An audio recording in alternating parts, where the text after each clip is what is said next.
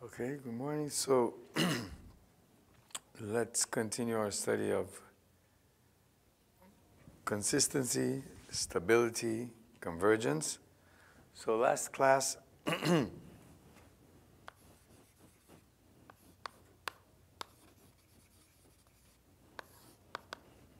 saw the notions of consistency. We talked about stability, and we mentioned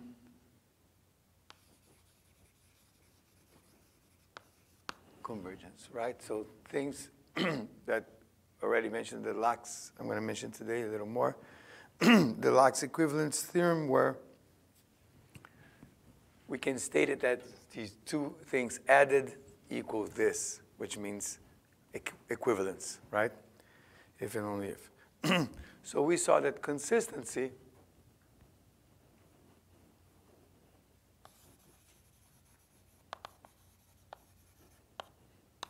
implies sort of a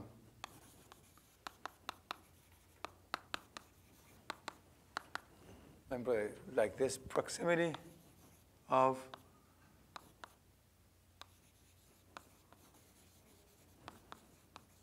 two operators, right? Let me write this differential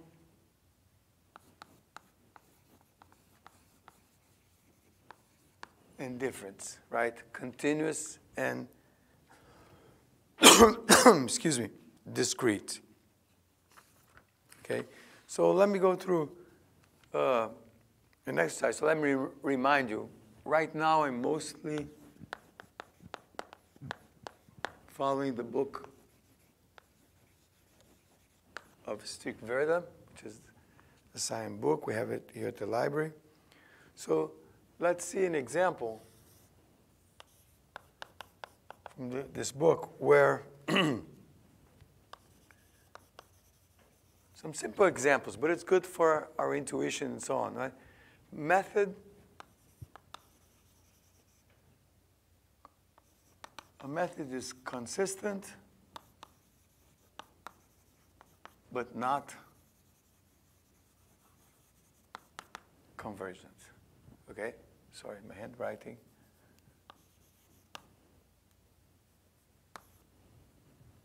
So here it is. So with the notation we were using before, the operator writes just a unidirectional wave equation. Okay. And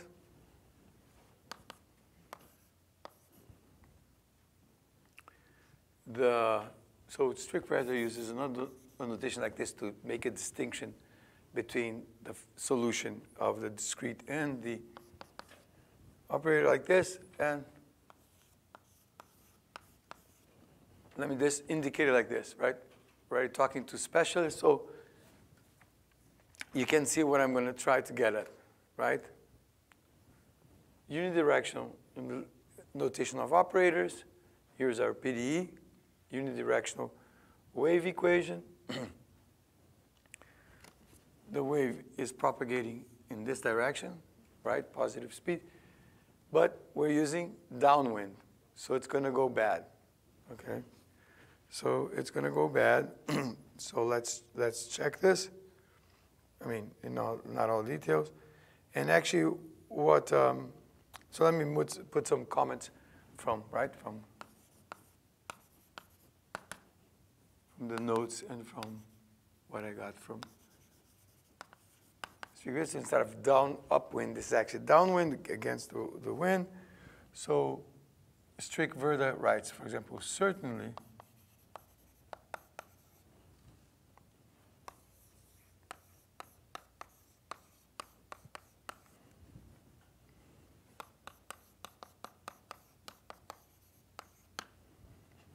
okay, where, let's remind ourselves.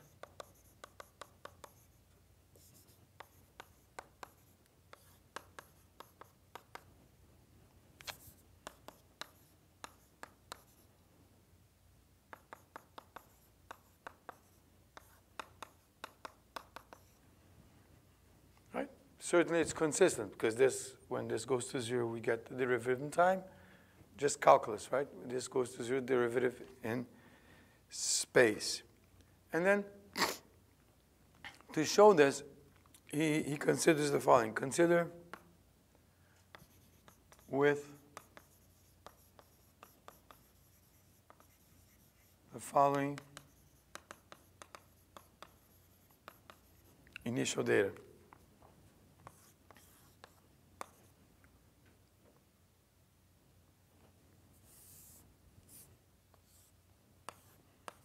So strict vedada considers this initial data, just for, because it makes the case simple.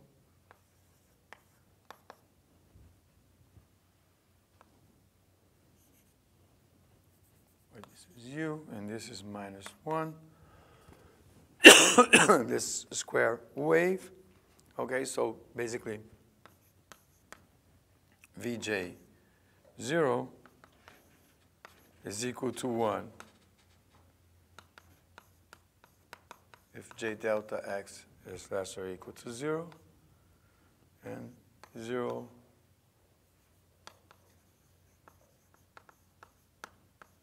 otherwise. Okay? And this numerical method can be written like this. Right? So this, as I mentioned to you, this is all very simple.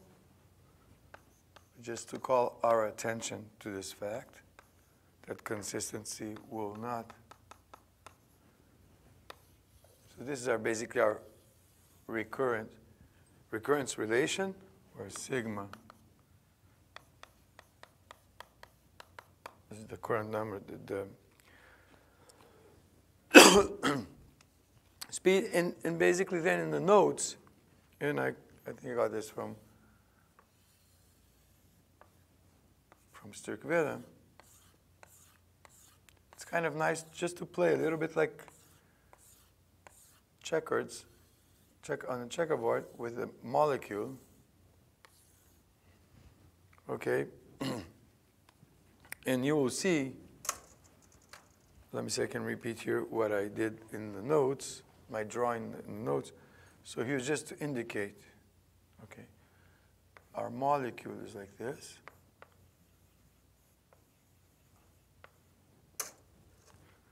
Okay. Let's see what else I did. Let's see, I did, suppose I have a grid where I think I have these 3 nodes.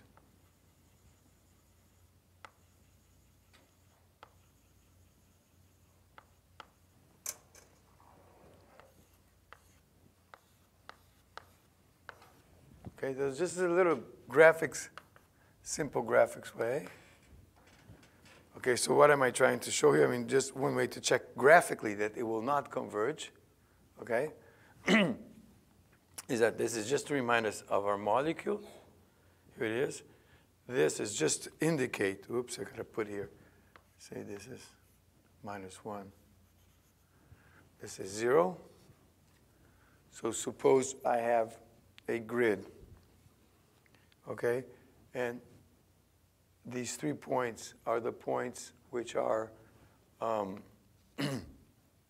non-zero, right? So that we see how information will propagate. You will see, so I'll leave it to you, the drawing is here in the notes. Like, for example, these points here, let me see, whoops, I'm going to do it. I did it a little differently. Yeah, let me make it here so I don't miss the line.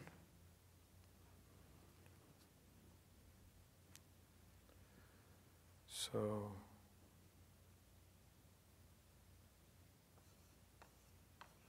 these cases are going to be 0, and let me put with a different color. Let me put squares here.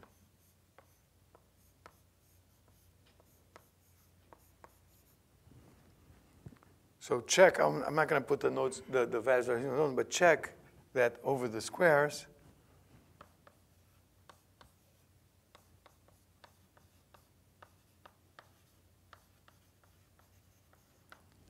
not only the solution grows, okay, so it's already a sign of the instability, plus in this region here, we will never get any information, okay? So let me put it like this.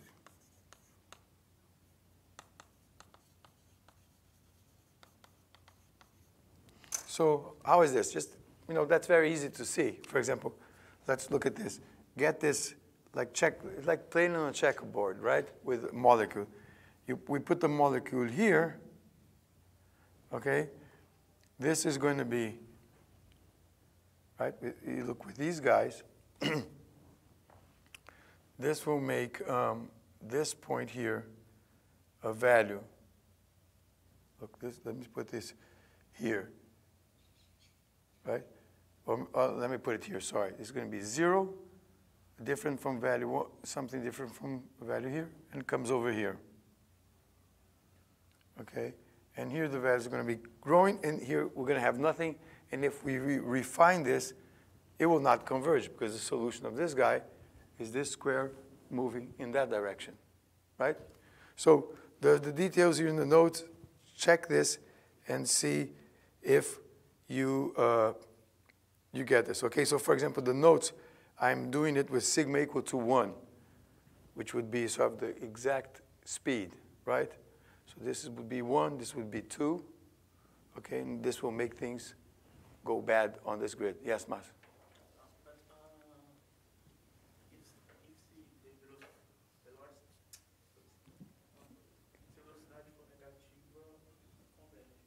Yes. Yes, if the speed would be if the speed were negative, it is. But see here, I have no choice, right? So it's just, you're right. So if it's the downwind with a negative speed is actually the upwind, right? It's in the direction of the wind. So it would converge. But here's to show that, right? Here we have no choice of playing with the speed. The speed is 1, right? And and actually the sigma here, current number, if we make it 1, right? In this case, it will go bad. Okay, in this, there will be no information here. Yes?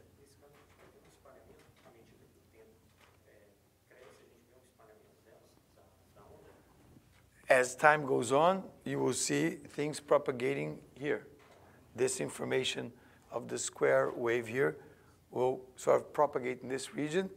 You can check that for sigma equal to 1, it will grow here, which is a sign of instability, right? Because if it were stable, then whoop, it will contradict lax, right? Because that it is consistent, so consistent stability would need to converge. But what I'm just doing here, and so is that the molecule already indicates to us that something's wrong and it's not going to converge, because in this region here, no information will get there, where for this equation, this wave should propagate in this direction. Okay. So it's just a quick way, right? There are many ways for you to check, a quick way, but you also will see, do it on your own. There's information that you will see that information over here on the 0 will grow. So it's already a sign of instability. So very simple example. Okay. So Strickwerder puts his version of a well-posed note. So he says the following.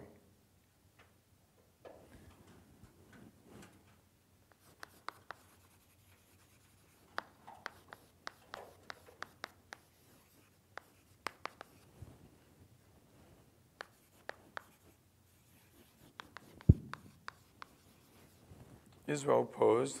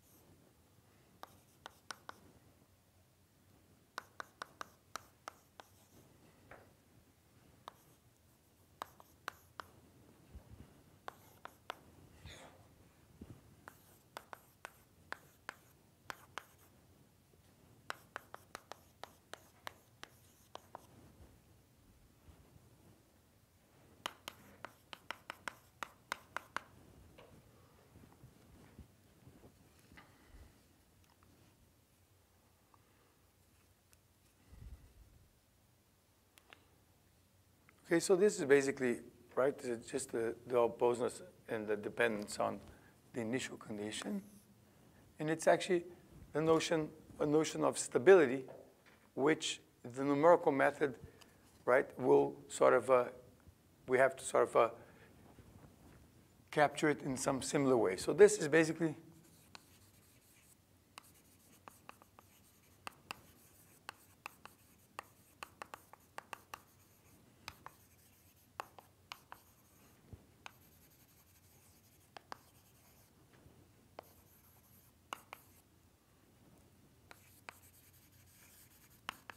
has to emulate. That's a little bit, I think, how strict vedada is doing things. So basically, there's going to be a constant where you control, in terms of the initial data, right, the growth of the solution. So he calls this boa colocação, some sort of notion of well-posedness. It's not really dependence. He's not putting in terms of a continuous dependence, as we saw everything on all information, right? But at least in this way that we have some control on the growth of the solution. It's more of a notion of stability, growth of the solution in terms of the size of the initial condition. And there's this constant that depends on the time interval we're looking at. So this is something that sort of goes along the lines of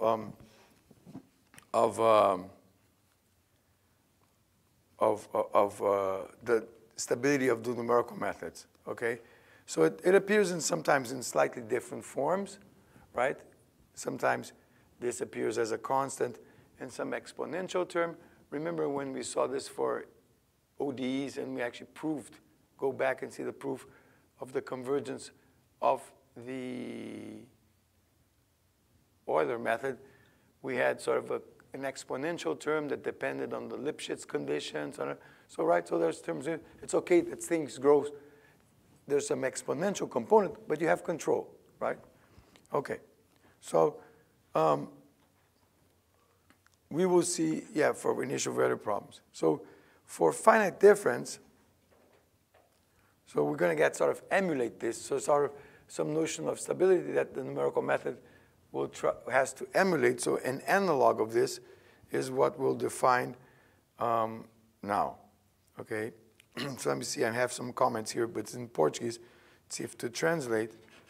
Okay, the comments I'm not going to write, but remember also that I already mentioned to you the method of lines that sometimes appears in English, the acronym MOL, method of lines. Method of lines is also a way of saying semi-discretization, right?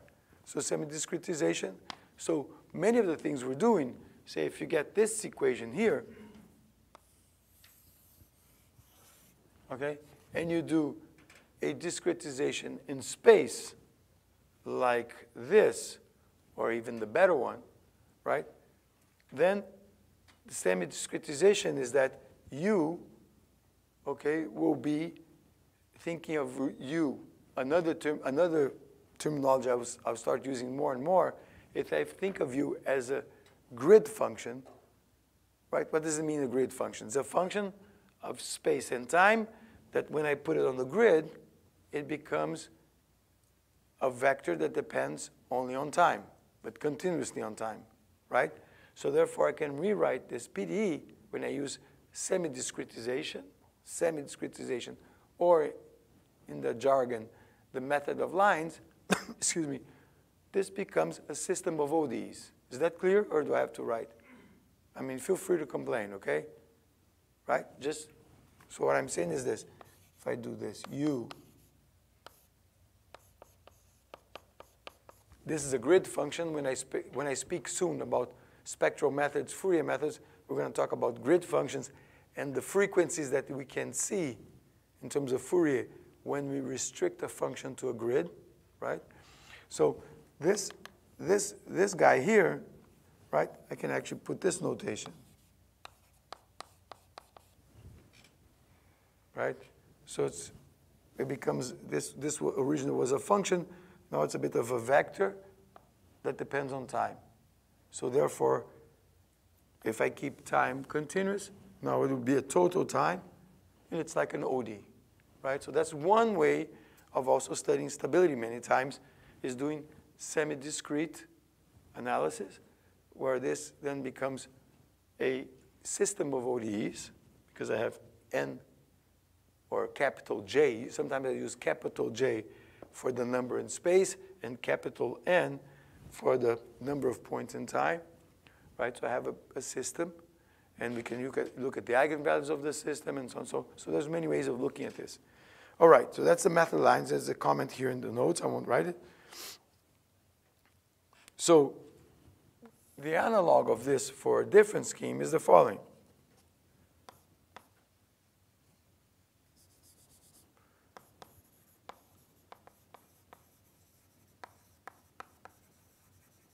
Let me translate this in real time. The different scheme, boom, for the first order PD value equals 0 is said to be stable. So we're talking about something which is an initial value problem. If there exists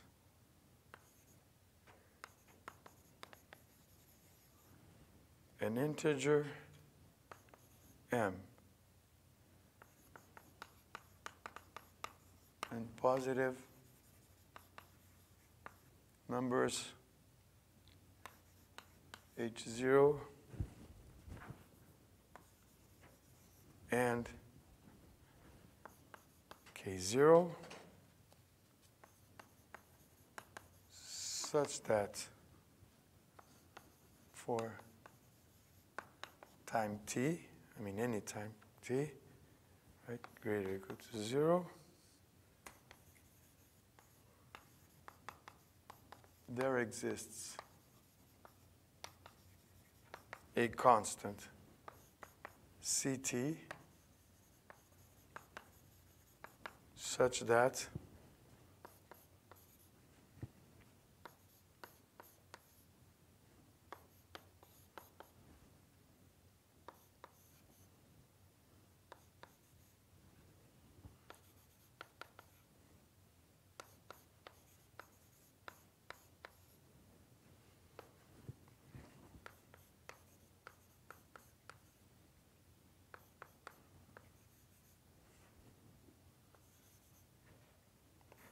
you have to define this norm.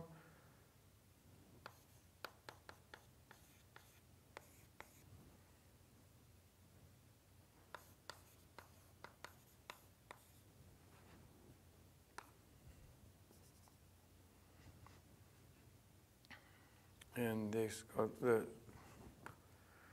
strict variable calls this, I'll explain it, L2.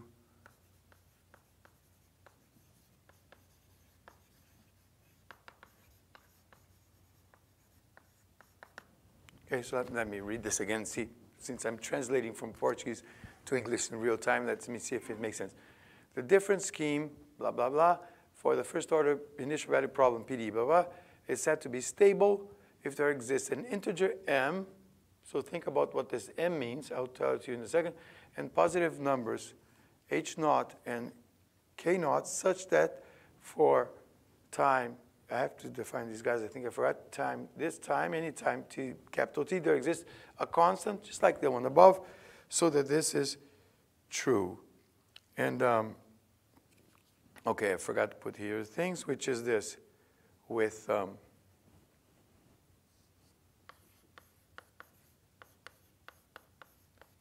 this is trivial.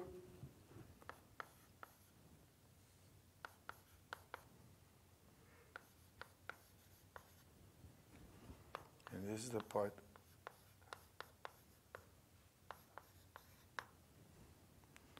I forgot, okay? Excuse me. Dealing with my voice recovering from the trip. So you see, this is a way to write it. This stability condition, which as you will see, proving these things, finding these constants, sometimes is very hard. Proving convergence is very hard. So that's why, for example, the equivalence theorem is good. But there's the stability. Still, stability sometimes is hard. And then we're going to see a better way to checking stability for problems with constant coefficients, which is something I think I'll have time to start talking today, which is the von Neumann analysis, which is namely a Fourier analysis. That makes our life simple, okay? Remember that with ODEs, so don't forget ODEs, right? That's why I like starting this course with ODEs. Remember that ODEs, there's all these important theorems. Dahlquist was the first one to have sort of an equivalence theorem, right, for ODEs. Then Lax and Rischmeier has one for linear PDEs. The ODEs one was Dahlquist was a little more general, that it was okay for nonlinear ODEs. And then we saw that proving things for the ODEs, in particular zero stability, which was a discrete analog of well-posedness or stability of solutions, was kind of hard. But then we got that theorem, which was looking at the zeros of polynomials, right? So the root condition, and that came in as, it's great when there's something that makes our life simple to check things. The root condition. Now, here, we're again in some conditions that are not so easy to check, the stability, blah, blah, but then we have the von Neumann, the Fourier analysis for certain types of methods, constant coefficients, blah, blah, blah, and makes our life simpler, okay? So these are a little bit analogs, right? Okay, and remember, if you might not remember, I mean, right, some of these stuff are new, but if you go back to the definition of zero stability, we also had that we had to prove zero stability for, there were constants that said, well, at least for a delta t small enough, we can prove. So it's a little bit like here. See, this k0 and this h0 is that if you can't find this, what it's saying is that if you can't find this constant for at least delta t and delta x small enough, right, then you're okay, right? That doesn't make our lives that much easier, but it doesn't mean you got to prove this for any, of course, because sometimes there's regions of stability, right? So this is what these guys mean, and this is a constant that depends on time. And the other comment I have to make, right, it's all just, I mean, in terms of concept, nothing complicated. To prove it, it might be complicated, but the concept is not complicated. And what is this L2 norm with its H here on the bottom? It's basically the following. Since we're dealing with a discrete operator, V is not a function, it's a vector. But let's think of it, we can think of it as a grid function. Also because we're already thinking of not only stability, but convergence and so on. So what is the difference of a grid function and a vector? Sometimes we don't have no idea of anything, so we're just operating with a vector. Sometimes it's good to think that we have a function that's restricted to a grid, okay? So we're going to see, for example, when I talk soon of spectral methods, we're going to talk about the Poisson summation formula. Who here has heard of the Poisson summation formula? Good. So every time there's something you haven't heard, it's good because more things to share. It's this. When you have a function, and think of Fourier, whatever, and you restrict it to a grid, you lose some information, right? So think of my fingers, the grid points. If I have something that's varying faster than my sampling, I lose that information. And that's what we're going to see soon, if maybe this week still, or maybe next week, notions of what is aliasing, right? We might have heard of aliasing, which is when a frequency is sampled poorly. So for example, if I put my hand up and down like this, something's oscillating, right? And I ask Wellington at the end of the room, turn on the light on and off, okay, as fast as you can. But if I go much faster, or twice as fast as he's turning the light on and off, you're going to see my hand always up here, not down there. So it looks like it's constant, it's not moving. That's aliasing, right? Or if he does in another frequency and I'm going very fast, this is very cool. You know, you can see this in the experiments. If I'm moving this very fast and he turns the light on and off on on a slower frequency, but not slow enough that you don't see my hand static, you might see my hand moving in slow motion, which is very cool, right? I mean, it's not in slow motion, but it looks like in slow motion. So that's all has to do with sampling. So going back to what I was talking is grid function. So we're going to see the Poisson summation formula, which shows us what are the frequencies you lose. You go to sort of a certain interval.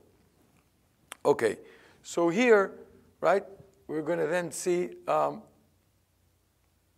I forgot why I went to talking about the aliasing, the frequencies. Yes, because of going to Fourier. So, oh yeah, it has nothing to do with frequencies. I just decided to make a comment, and I almost lost track of myself and tell the story. And there's one more thing I have to tell you here. What is the M? Can you imagine what the capital M means? Sorry? Well, yes, like atoms. So it depends on the method in the sense that it depends if it's a single step or a multi-step method. Okay? This is what this capital M means. Okay? So now remember where I started talking about aliasing, but let me finish this or else I'm going to open too many stories at once. So M is for a multi-step method, which means, oh, maybe I have to control things with the L2 norm of this grid function. That's why I started speaking of all these things, of this grid function, the L2 norm at different initial times. So think of this going M from 0 to 2. I have to write time 0, 1, and 2. And there's 3 steps, and I control this guy. No big deal, okay? And why was I talking about, right here, I'm talking about grid functions, is that, right, I went from grid functions to then aliasing, that's not now remember, is that basically to make the analog with the continuous case, Strick-Werder then is using, it's no big deal, instead of using the L2 norm of a vector, he's using H here, which looks like a trapezoid rule, like an integration. You see? That's all there is. So basically, the L2 norm of a grid function is basically the trapezoidal rule, right? So it's basically a rescaling of the little L2 norm of the vector. Do you follow me? I almost lost track here when I started talking about grid functions. I went to alias and that. Now I'm back to what I wanted to say. So if I don't have this H here, this is just the L2 norm of a vector. Excuse me. When I multiply by H, and I'm on the whole line, okay? And if I was in a periodic setting, the same thing, this is basically the trapezoidal rule of the grid function. So it's like a discrete capital L2 norm, as opposed that without this is the usual little L2 norm of a vector. No big deal, okay? So just so that things look like this, okay? And therefore, Strick-Werder calls this the capital L2 norm of the grid function. Because usually if I talk to you L2 norm of a vector, you think about the little L2 norm, which is this summation of the squares of the components. Okay? That's all. So there's nothing, I end up making maybe the story more confusing because there's nothing complicated conceptually here, and I just started anticipating things with grid functions of aliasing and so on. Okay?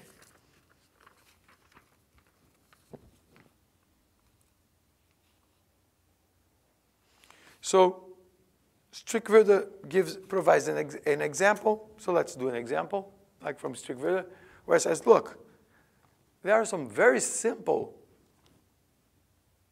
methods, discrete schemes, which actually he doesn't specify the scheme in very detail, so we can think of this as a recurrence relation, where we can actually compute this guy. So let's do this exercise. Okay, it's simple, but not always we can. So therefore, the von Neumann analysis is very useful. The Fourier analysis is very useful, okay? So this is like an exercise or or a theorem, because we're in a proof, so let me call it, I don't know, let me call it, in the notes it's a theorem, in the book is an exercise, that doesn't matter. So consider the scheme. He calls it, let's put it a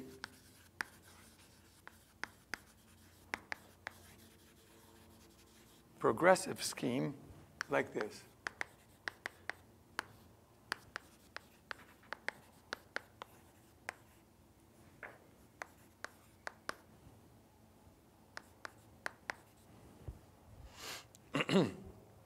Okay, so it says progressive scheme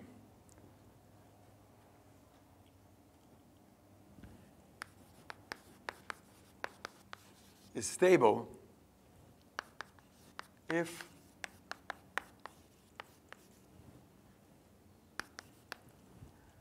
this is smaller than 1.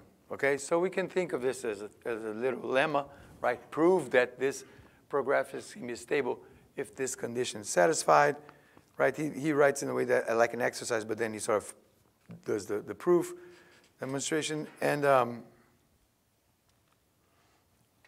it's a scheme that you see, there's no alpha and beta quite specified, but this is a guy that we can see that has a molecule like this, right? Let's see. Which looked like our scheme that we saw before. Okay? And again, so this is basically a progressive scheme, or just a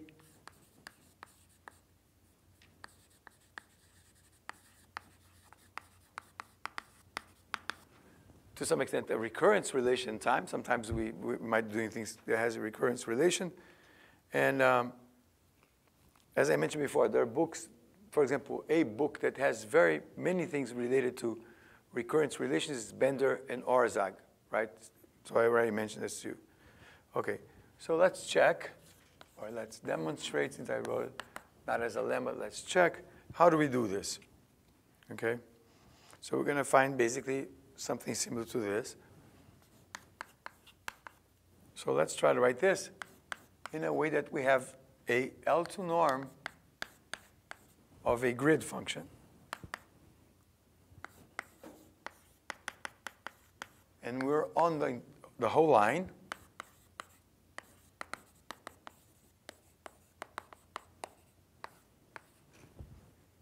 Okay, so this is, you see what I did? No big deal, right? Just using the definition, multiplied and divide by delta x, summed over so that I can write this guy, just so I can write it as the L2 norm of the grid function. Okay, no big deal. So now I'm going to skip one line of the notes, okay? And I'm going to write it, but I'm going to tell you what I'm doing, but I'm not going to write it. So I'm going to write this like this. So it's basically using triangle inequality, right? This is all we want to do here. Use triangle inequality, and you can write this like this. I hope it fits here.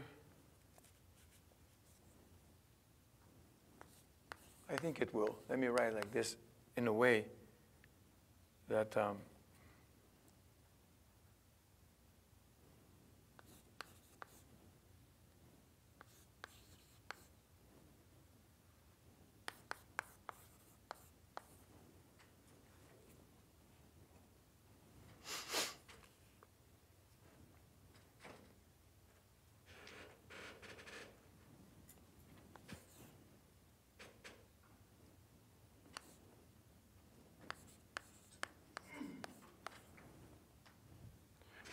so what have I done here? I hope I wrote it right because I'm looking here and I skipped two things just to save time. Look what I did.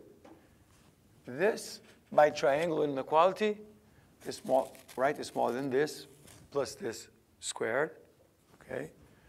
Plus, first do the square. So you're going to get this squared, and 2 times this times this, okay? So you get three components, okay? Then triangle inequality, it's going to be smaller than each component separately. And then this guy that's going to be 2 times this guy times this, okay, I can already write it. Do I have it right? No, I think I have to put the 2 here. Yeah, see, I did it too fast. It's already expressed by this, but then since I'm summing everybody from minus infinity to infinity, who cares if I have j plus 1 or j? So I just put everybody as j. Okay, cool? And then it comes out here. Okay? And therefore, with this guy here, okay, yeah, I have this right. This guy here, do I have that? And, oh, and I forgot the delta x. Okay, I'm still integrating. Okay. Now, this guy here, I want to write it similar to this. This is like 2xy is smaller or equal to x squared plus y squared, because it's a square, right? X minus y squared, okay? So therefore, I can write this as smaller or equal to this.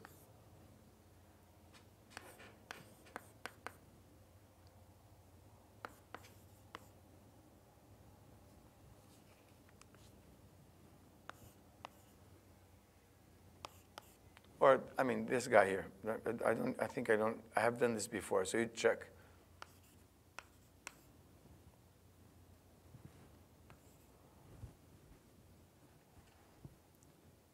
Right?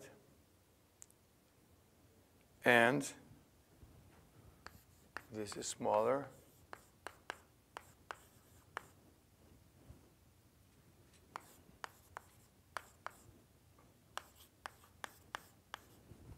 To this.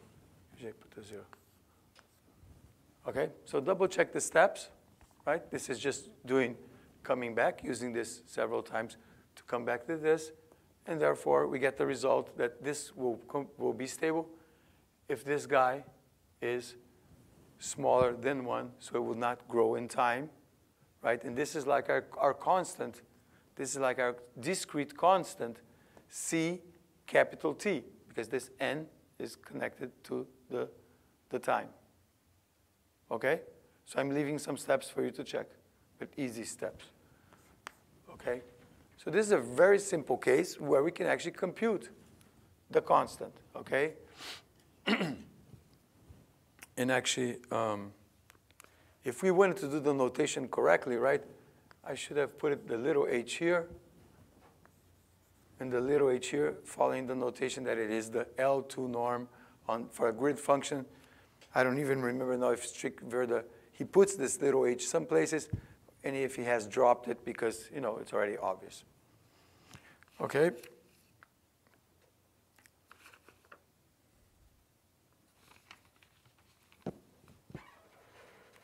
So another thing, so just another thing that I already mentioned here, but this strict vedada calls attention to. This is very simple, but I want to call your attention again.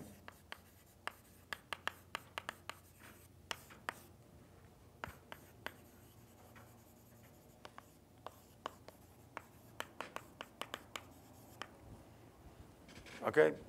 So we have to always have in mind that numerical stability is something different from dynamical stability or dynamic stability.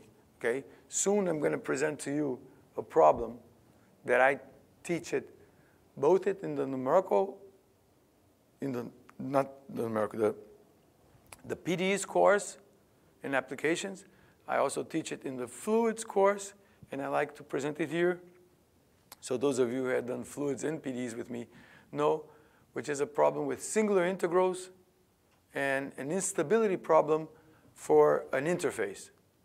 Why do I like to show it to you? Because it's a problem, a genuine problem, where we have a dynamic instability, but we can have associated with it some numerical instability, which is spurious.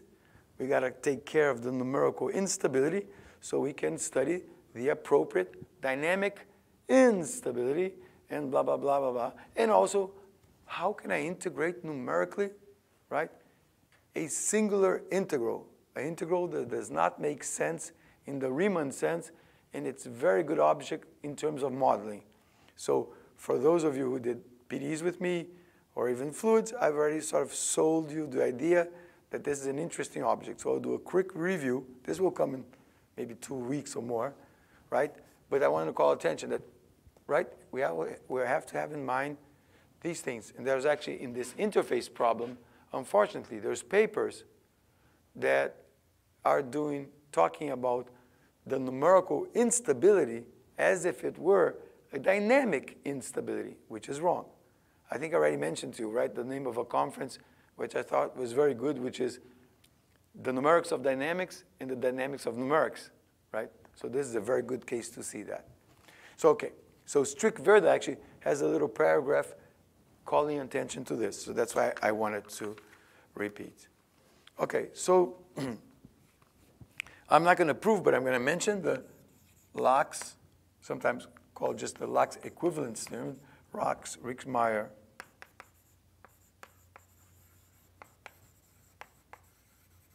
theorem, many times also called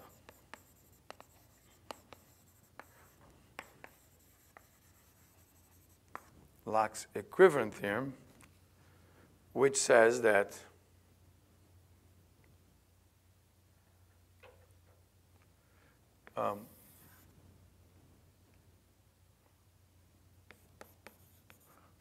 let me put it like this, a linear initial value problem, right? Talking about PDEs, which is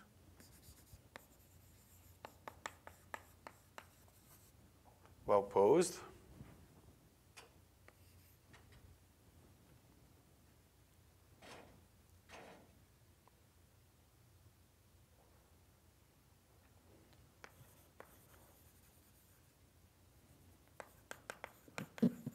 A consistent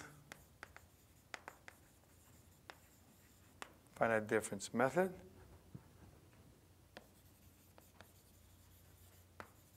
is convergent if and only if it is stable. So many times this theorem appears like this: consistency plus stability equals convergence. Okay? So many times it appears like this. So this is stated earlier in the book. It's proved in many places. You can have the proof of it in strict vedada, chapter 10. Okay, it's like a proof 4 pages long. I mean, I'm not going to go into the proof. I think, right? And I want to mention this.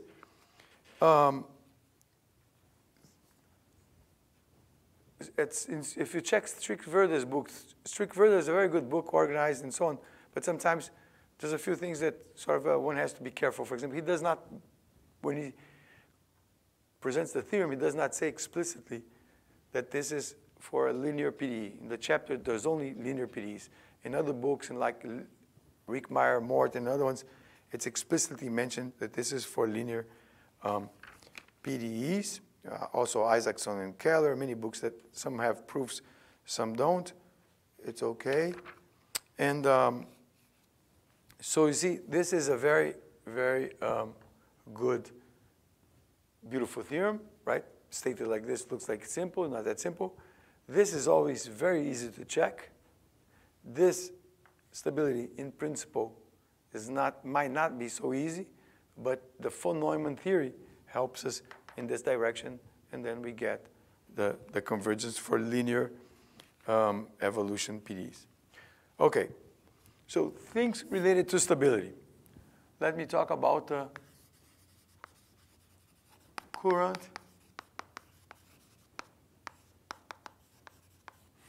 Friedrichs, Levy, known as the CFL condition, which is from 1928, I think.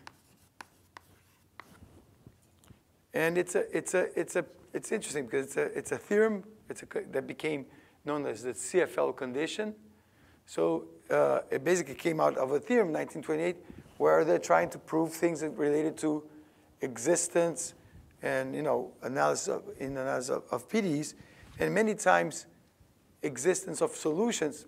If you think of the Picard method for ODEs, the Picard method is an iterative method, right? Which looks a little bit like, it's a very simple, it's not very good to implement in a computer, but it's like a numerical method, right? Successive approximations. So many proofs sometimes for PDEs goes a little bit along the lines of the method of lines. You do a sort of a discretization in space and so on. And as you go along, basically in the proof to prove that there exists a solution, you're proving like a convergence proof. And then they found their, right, the condition that became the famous CFL condition. Okay, so the CFL condition, right, we already saw this through the Courant number, right? So in the case we saw was the Courant number less or equal to 1, okay? But then if, that was the case, we saw that very simply, in a very simple way for the upwind. And how did we see it? One way to see it is we saw it through the modified equation. So do you remember what I'm talking about? The modified equation, and we saw somehow the CFL condition having its impact on the diffusion term that showed up in the CFL condition, and basically shown that if CFL condition is violated, that means the Courant number greater than 1, we get negative diffusion, which we know is an ill-posed problem, right? Looking at the dispersion relation of a heat equation, you see that high frequencies will grow in an unbounded fashion. That makes sense to you, right? We've seen this. Okay. So Strickwerder presents a set of, so this is again in Strickwerder.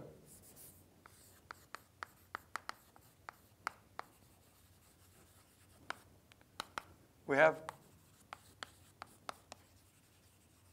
the following simpler version.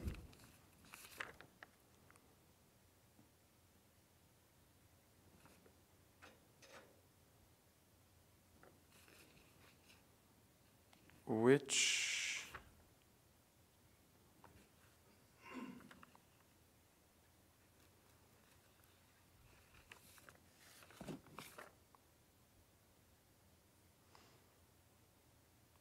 okay, it's things come later. Okay. The following simple version, which is like this.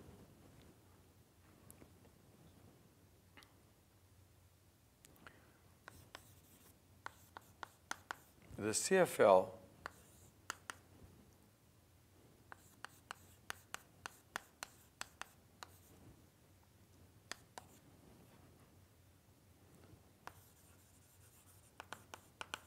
condition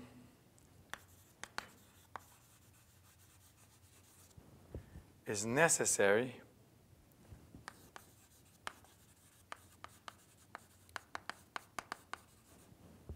for the stability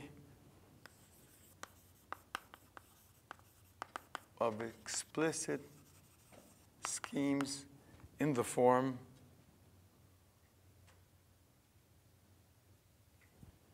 let me put it this way again, translate explicit, consistent schemes in the form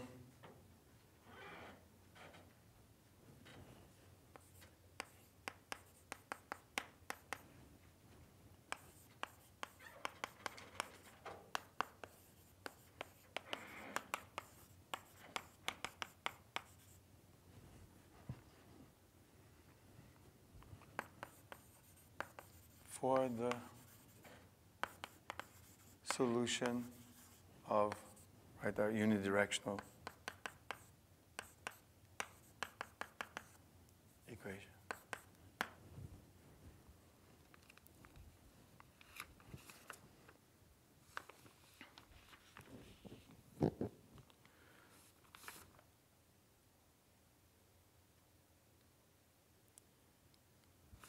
Oh, I know what I did. I did a, sorry.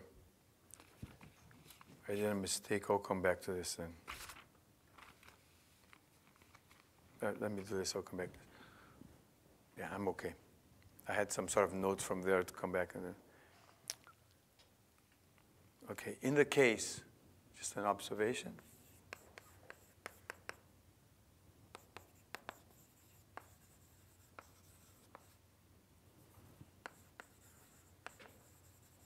In the case of systems,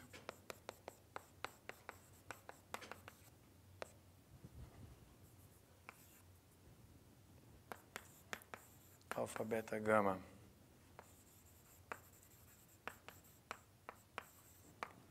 are matrices, and as we saw,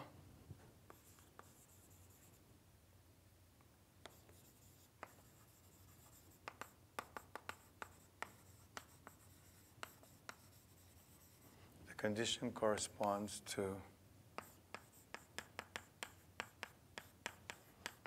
okay, we already know this, right? Where lambdas are eigenvalues of the matrix, right? Which are all the speeds. Okay, so in the scalar case,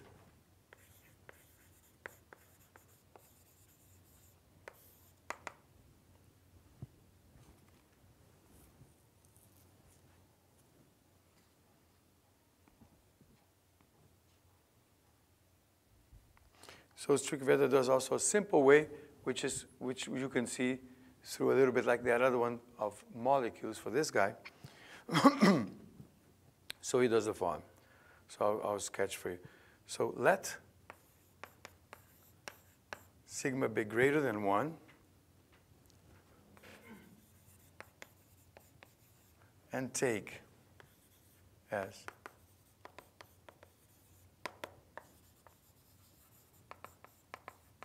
initial condition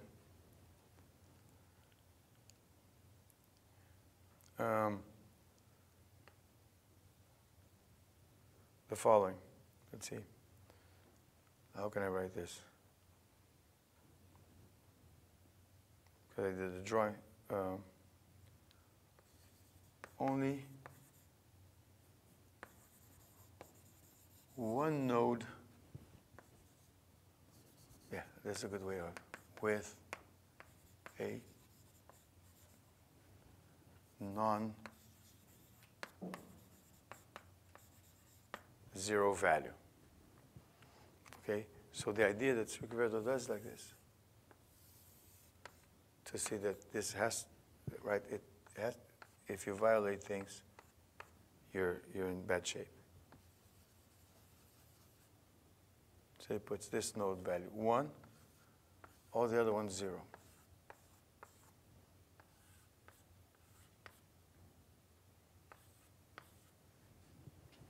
Okay, so this is the only point that's 1.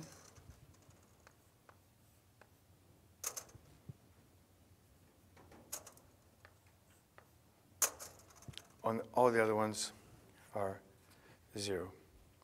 Okay, and he puts this point, sorry, I should have put this on top. And he puts this point on purpose at location minus C. And let's see, 1, 2, 3, 1, 2, 3. This would be point C. Okay, so now we need to keep, so keep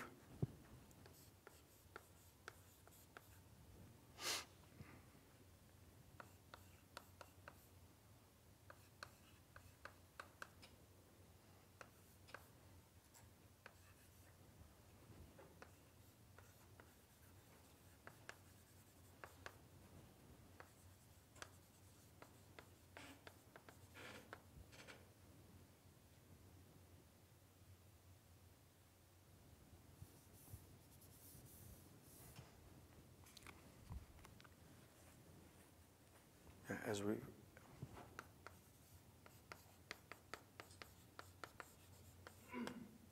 okay, so we're going to see that things get bad if we keep, right, if we use a bad current number, greater than 1. So as we refine, keep this constant. So now check that, for example, at this point here, 0, 1,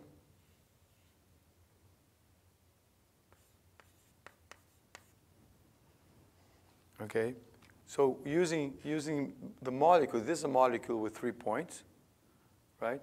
So check, right? Using, again, just so you want to see, I stopped here, sorry, I lost the flow of things from translating. So we want to show that we need to have the condition greater or equal to 1 for it to converge. So let's violate the condition and show that it does not converge. That's the idea by strict vedada, okay? And then with the molecule, check, right? And this is in the notes. Check that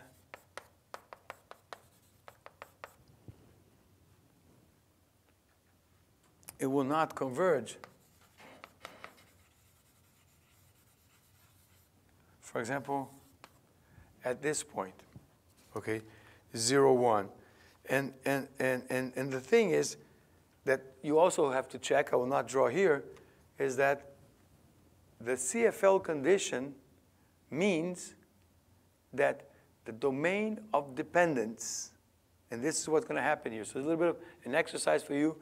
There's a little more information in the notes, not much more than I'm speaking, but then you can check it strict vedada.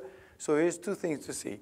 That if you check this with a molecule and this guy here, it will not converge at this point, 0, 1. And the reason is because the domain of dependence of the numerical method is smaller than the domain of dependence of the PDE. Okay, so the domain of dependence of the difference equation is smaller than the domain of dependence of the PDE. So therefore, this information here, right, will not reach this guy here, okay? So check these things, right? That's why this guy's at minus C.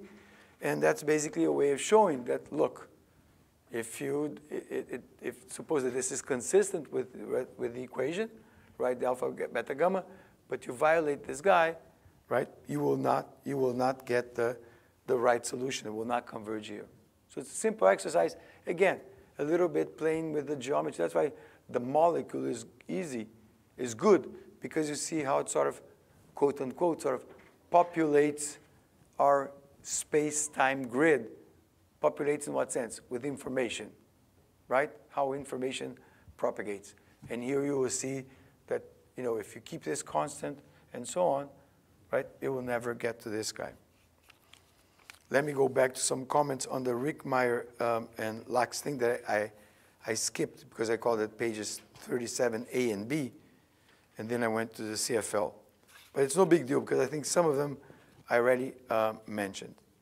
So for the Rickmeyer, I'm not going to write them both because it's just blah, blah, blah. You have in the notes, but they're comments. So the strict vedada, right, mentions that the Lachs equivalence theorem, the proof he has is for a single step, but it can be done for several steps, right? It's Pamut steps. It can be done. It can be extended to non-homogeneous problems. So non-homogeneous problems, right, means you have a forcing term. But then when you have a forcing term, you can rewrite things using the Duhamel principle. So I mentioned this in the PDEs course. If you haven't heard it, just a way of transforming things into a homogeneous problem with conditions changing in time, okay? Not important here because, I mean, it's a fact known.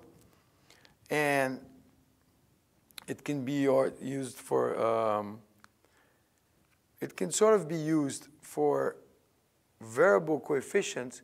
So this is one thing I wanted to mention. Some of the analysis that can be done when we have variable coefficients, and unless you have complicated, I think, variable coefficients, is what's called the method of frozen coefficients. So think of this. This is kind of intuitive, okay? right? So let's think, where's my PDE? Here. Okay, this is kind of intuitive. What is the method of frozen coefficients? It's kind of intuitive. Think that, I already actually mentioned this to you. Think that the C here changes, for example, in space, right? Because I have, like we saw before, the problem like that it's a heterogeneous medium. The acoustic problem, the speed changes like this through the layers. The water wave problem changes like this because of the depth. In that case, it was a system, right?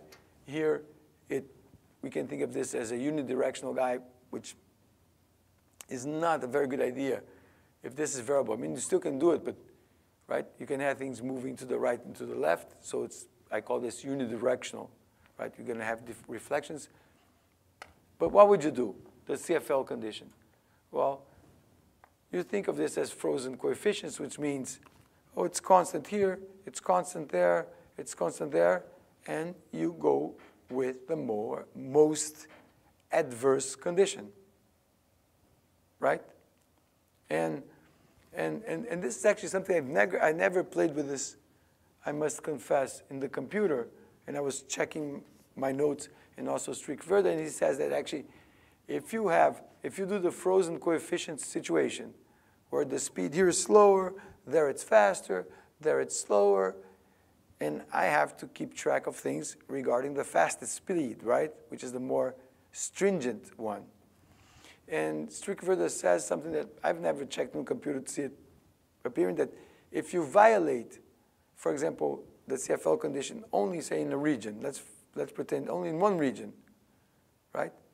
You will see actually only things getting unstable or growing in that region and not quite contaminating the rest.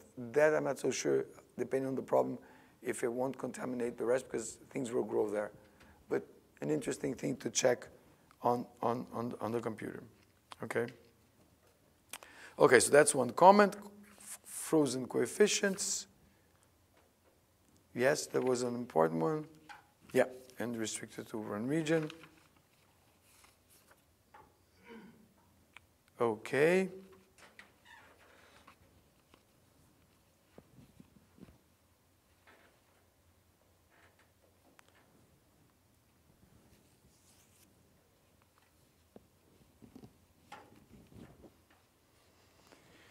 Okay, and another comment that that I have it here might be, I think, might see it later on or do it as an exercise, is that another comment is that for explicit PDEs, right, linear hyperbolic PDEs, the CFL condition is necessary, but sometimes not sufficient for stability, okay? So there are examples where things might go wrong. Okay, and let me just get started then. I thought today I was going to speak. Let me just get started with, because it's a quick review of Fourier for us to do next class, start talking about the von Neumann stability, okay? So let's remind ourselves very simple things of Fourier analysis. And it's good also because it will start putting our minds in terms of Fourier, and then we'll go at one point and switch books to spectral methods, spectral Fourier methods, right? Spectral methods, they're different classes, but spectral Fourier methods is more intuitive, and there's a very good book on that that's also for us to read, which is a book by Trefethen, Spectral Methods in MATLAB. Excuse me. Okay, let's start talking about the von Neumann analysis.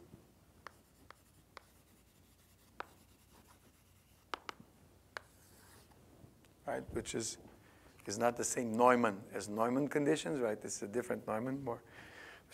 So let's talk then notions like this of Fourier analysis. Very simple one, very really simple things, refresh our memory of Fourier analysis, and with me trying to put a jargon, right? It's simple stuff for you, Fourier analysis. have Fourier series and so on, but starting to put the sort of a jargon of numerical, right, Fourier analysis. Okay, so we have this, right? This constant here is a little bit arbitrary, so we have to be specified. Sometimes it will change. I hope I remember to mention too, because of the book, when it changes, right? So this is our Fourier coefficient, right? So this is basically out of a Fourier transform, right? We're on the whole line. And this is our inversion.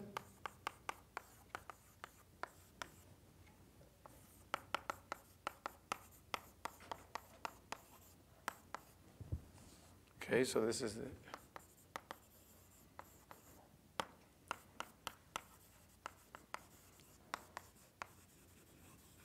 transform. Okay, this is what I will call my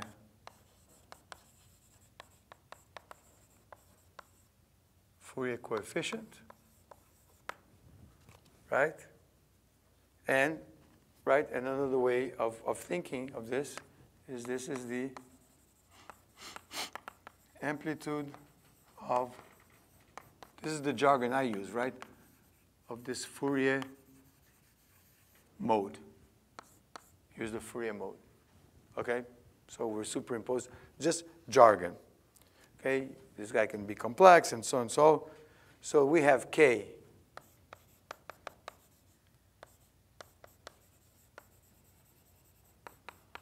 Is a wave number, just 2 pi over lambda, which is a bit like our spatial frequency. Okay, and U is define the whole line, okay.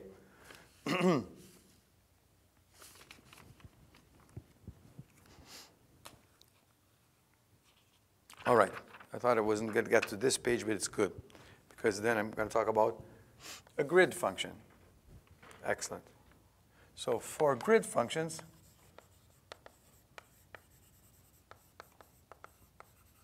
I have the following.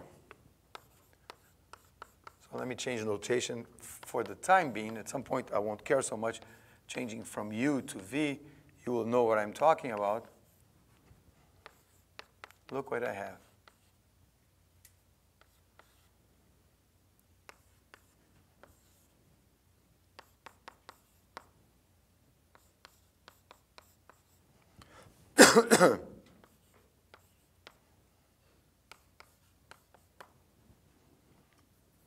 Okay, this will be maybe a good part. I mean, I have to make some comments. I'm not going to finish now, but this is a good point to finish our class, right? I have some minutes to talk about this. So look at this. Excuse me. If I compare this with this, right? This is our function, this is our function, and this is the Fourier content of that function, okay? Now V is a grid function. So basically I have V,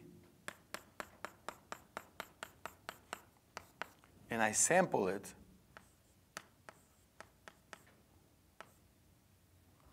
right? And I sample it, tum, tum, tum, tum, tum, right? When I sample the grid, the function, right? Then this is, compared to this, what is this? This is the discrete Fourier transform, let me put it here, DFT. Soon I will talk about the FFT, which is a fast Fourier transform, which is an algorithmic way of dealing with this guy, right? This guy is order n squared. This is just trapezoid rule, right? This is just a trapezoid rule approximation of this integral, right? Here are the grid points, delta x, right? And the trapezoid rule, which is like this. And then put this, It's half here, but half there, just summing all the points, right? So this is just a trapezoid rule of this guy. So it's the discrete Fourier transform, and it's order n squared. For each point, I sum, if I were in a finite interval, right here I'm in the whole line. But if I were in the finite interval and I had n points, for each point I do n operations, so it's order n squared. And the FFT is a smart way when it's a powers of 2, blah, blah, blah. There's a tree structure, blah, blah, blah, blah. And the algorithm by Cooley-Tuckey in 1967, I think, was able to reduce this, or 71, I always forget the date. I have it written here somewhere. Yeah, 65, right? They were able to reduce the order from n squared to n log n. And when n is already 1,000, whatever, it's a, which is very, we use it at 1,000, it makes things super fast, right? Much faster. Okay, so just note here, okay? Now, not all frequencies are represented. So K belongs to this interval.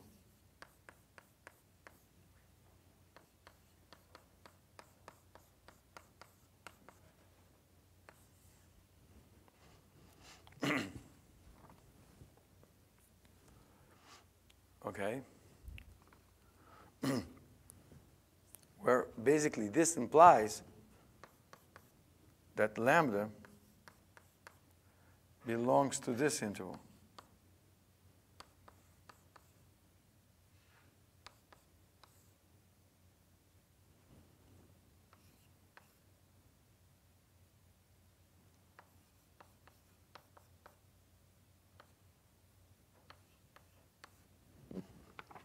The lambdas, right? So we have, for example,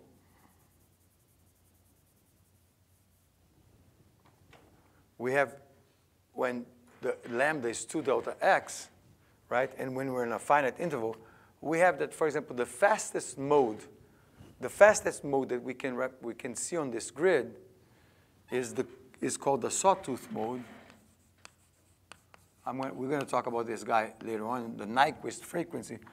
The sawtooth mode is the mode related to the fastest cosine we can see, which is this.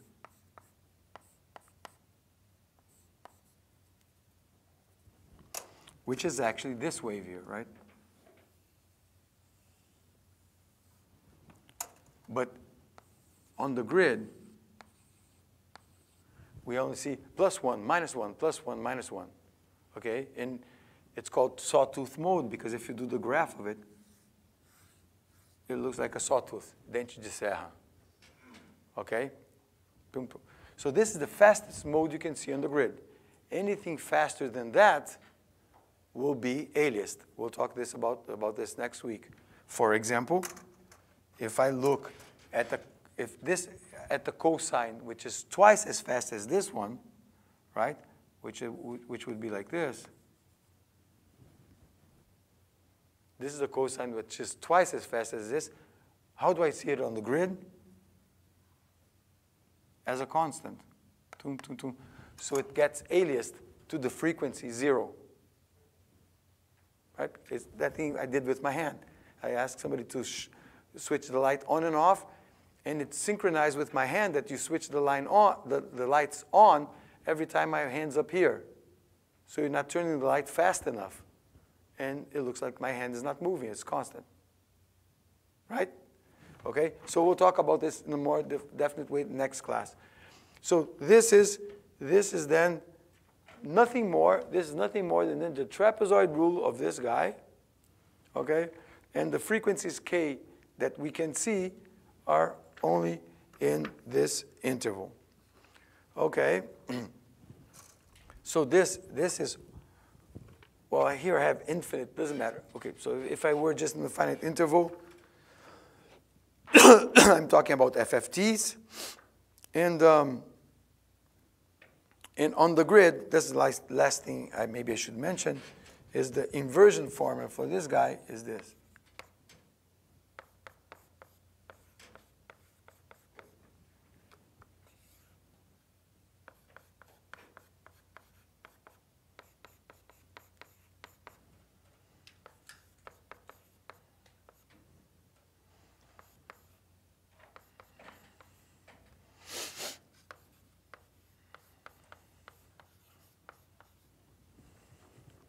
Okay, so for the grid function, okay, so for the grid function, as soon as I get the function, okay, suppose I got a function. Here it is. I restrict it to a grid. Boom. So it becomes this vector.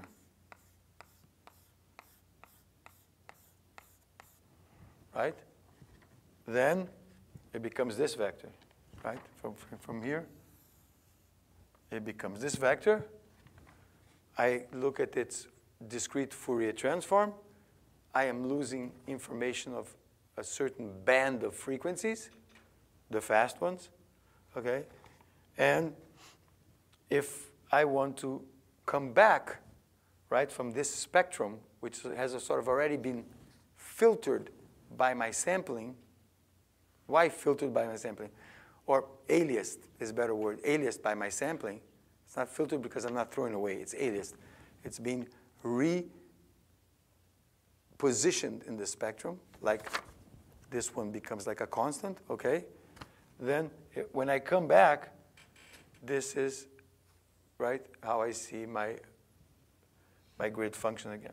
Okay, this is inversion. But here, for the time being, here it's continuous because I'm on the whole line.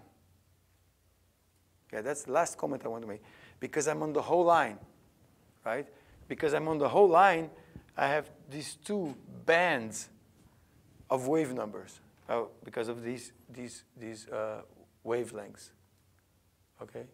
When we are on a finite interval, we don't have a Fourier. In particular, let's think now of a finite interval, right? We don't have a Fourier transform. We have a Fourier series because only a discrete number of waves fit in that interval. Only a discrete number of modes, or discrete and countable number of modes fit in on that interval. So it's a sum instead of an integral, right? Okay, so we'll see this back in next class, and we'll see what I mean more precisely mathematically by aliasing and so on. Maybe not in the next class because I'm going to talk about the von Neumann, but then maybe not next class, who knows, maybe not, but yeah, I don't think, but next week we'll talk about spectral methods, I think, and we'll see this thing of aliasing, what is the Poisson summation formula, so in an exact way of seeing how aliasing takes place and so on. So these are things for the next classes. Okay, so this is a good start for us to talk next class of then doing a Fourier analysis of our discrete scheme, our discrete operator, and it makes our life simpler. Okay? Okay, thank you.